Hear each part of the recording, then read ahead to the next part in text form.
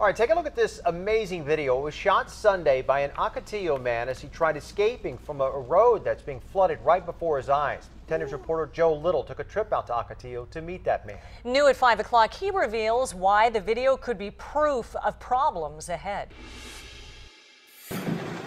Holy cow. The commentary on the video says it all. Where's this water coming from? A weekend rainstorm way out east near Ocotillo.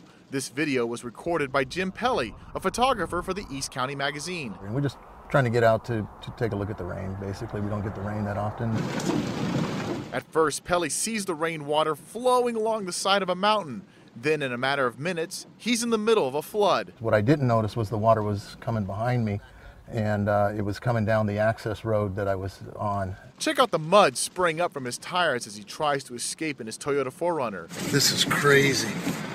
We gotta get out of here. The video worries Pelly because he says it's not natural. Pelly was on this Bureau of Land Management road. He says it's part of a 42-mile network of dirt roads carved by the BLM into the desert near Ocotillo so that work vehicles can get to this, a massive wind turbine installation. This turned into a river.